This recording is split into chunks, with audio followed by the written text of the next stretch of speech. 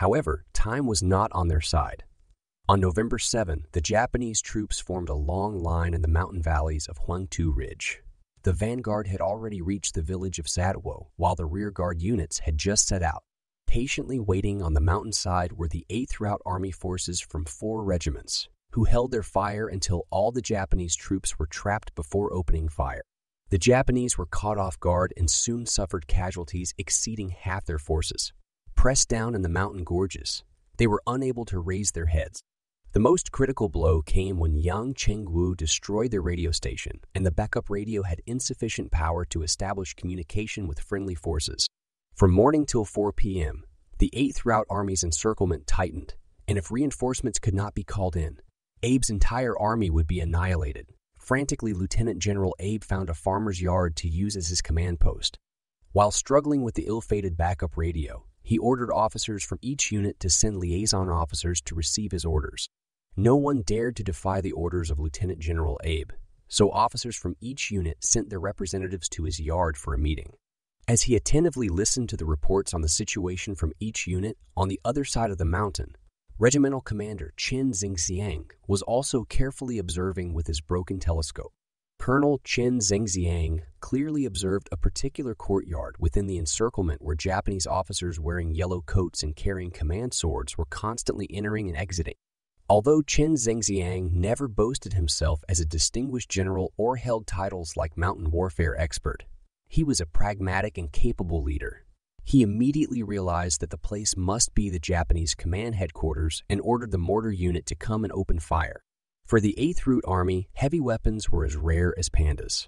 The so-called artillery unit that rushed to the scene had only 4 mortars, and both the mortars and the shells were not genuine products, but makeshift ones produced in the base. With such limited ammunition, they would typically hesitate to use them. However, this time, in order to eliminate the command headquarters, the mortar unit made a desperate decision. With the resolve to sacrifice their future needs, they fired off 4 shells. These 4 shells were not fired randomly. The first one was for ranging, the second for long range, the third for short range, and the fourth was the refined and accurate shot. The courtyard that Chen Zhengxiang had targeted was indeed Lieutenant General Abe's temporary command headquarters. Abe himself was in the main building. When the first 3 shells arrived, experienced Japanese officers, seeing the trajectory, immediately understood that the 8th Route Army was adjusting the firing. But it was too late to run by then.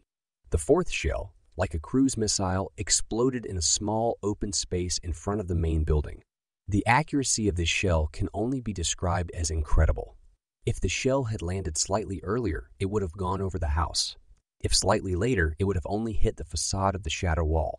However, the staff officers of the brigade headquarters who had noticed the shelling were all hiding behind the shadow wall, and as a result, the shell landed among the crowd, killing all 12 Japanese soldiers who were observing it. Although Lieutenant General Abe did not participate in this collective observation activity, his position was not much better. The lieutenant general was sitting on a bench by the doorway, and when the shell flew in, he didn't even have time to say a word before the shrapnel blossomed in front of the door. This distinguished general, who was waiting for a triumphant return to his home country, was blown into a heap of foreign objects on the spot. Although Abe was hit, he managed to hold on for a few more hours. In his final hours of life, the lieutenant general did not idle either. He seized the last bit of time and did something he believed was meaningful, framing and trapping others. Perhaps unwilling to meet his downfall right before his promotion, Abe, with his last gasps, left behind a spiteful will. At the critical moment of his life, Abe bitterly blamed Lieutenant General Kuwaki Takemi, the commander of the 110th Division, for failing to rescue him, leading to his defeat.